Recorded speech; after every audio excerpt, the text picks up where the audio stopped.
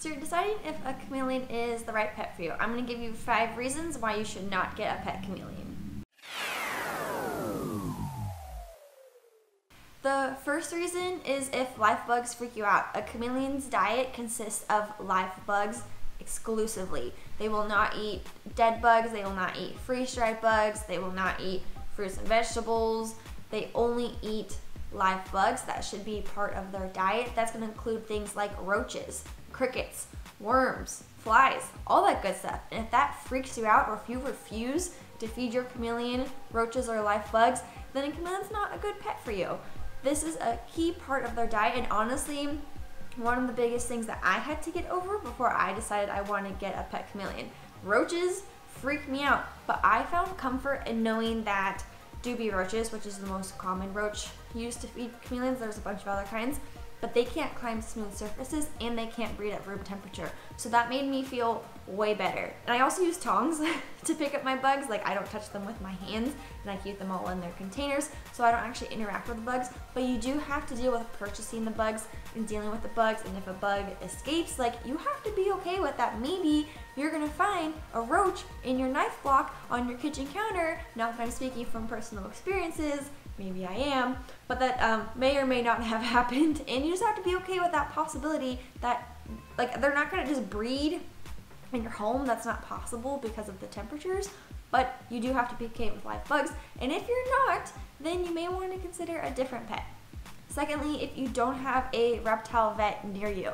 This is really for all reptiles, but definitely true for chameleons. I would not want to get a pet that I didn't have medical treatment for. So I have a local reptile vet that I researched prior to getting a chameleon, because the last thing I would want is for my chameleon to get sick and for me to not be able to take it to someone who's able to care for it. Too often I see keepers who have chameleons that have issues that require vet treatment, and I'm like, hey, I can't help you, like, you need a vet, and I'm like, I don't have a vet where I live, and the chameleon ends up passing away because of that. I'm not saying the vet has to be 10 minutes down the road, maybe they're a couple hours away, but I would highly encourage you to make sure that you have a reptile vet that has chameleon experience before committing to getting a chameleon as a pet. Third, and this is a big one, you want a pet that you can hold all the time. If that's the case, then a chameleon is not the right pet for you. They are solitary creatures. They do best when left alone.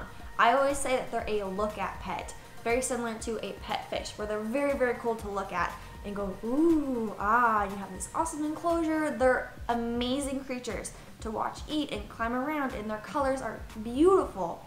But I'm not snuggling with my pet or my chameleon on the couch. I'm not getting any emotional connection from my chameleon. I may love them with my whole heart, but that's not reciprocated. It's not in the chameleon's nature.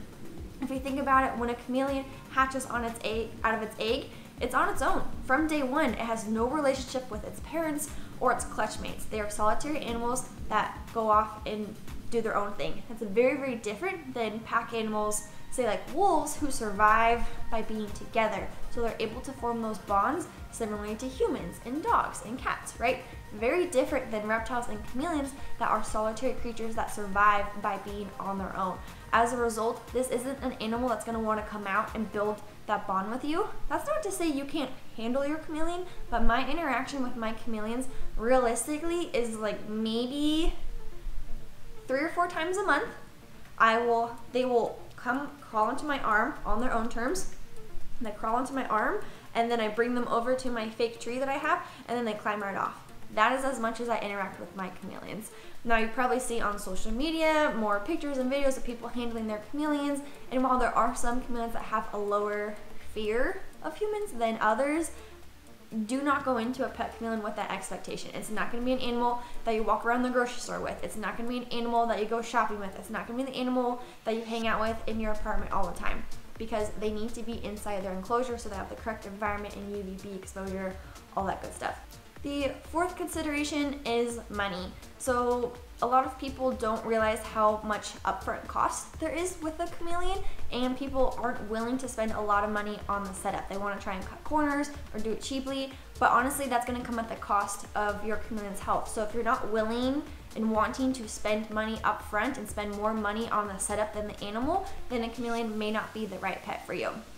The reason for this is you will see a veiled chameleon for anywhere from $50 to $150, which like isn't bad, right? That's a relatively fair price. But when the cost of the proper enclosure is triple, quadruple the cost of the chameleon, people have a really hard time committing to getting the proper enclosure, especially if you've made mistakes along the way and you have to purchase things again. You have to get a different enclosure, and you have to get a different UVB light, and you have to get a different misting system. So now you're paying double than what you did before, and this little animal only costs $70. So why am I spending $500 to set it up? But that's the reality of chameleon keeping, is there's a huge upfront cost.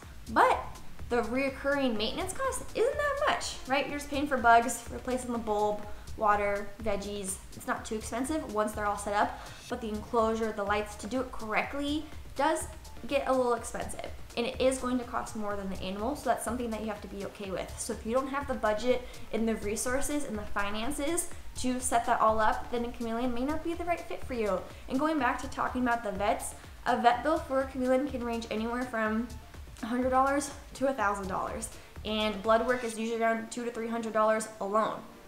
I paid $275 for Neptune. I got blood work for him one time, and that was $300. I paid more in blood work than I did for the chameleon. And not to say you can't shop the sales and be balling on a budget and make your own enclosure, things like that. You just have to be able to have the finances to support this animal whatever way that they need.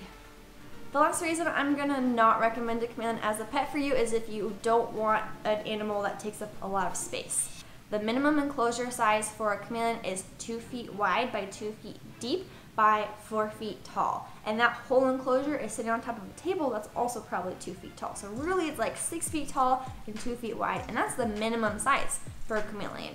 So if you're not able to provide that space for your chameleon, I see a lot of people try to put them in their bedroom, which is fine, but they still need this size enclosure. Or they have parents who are like, hey, I don't want a giant enclosure in my living room.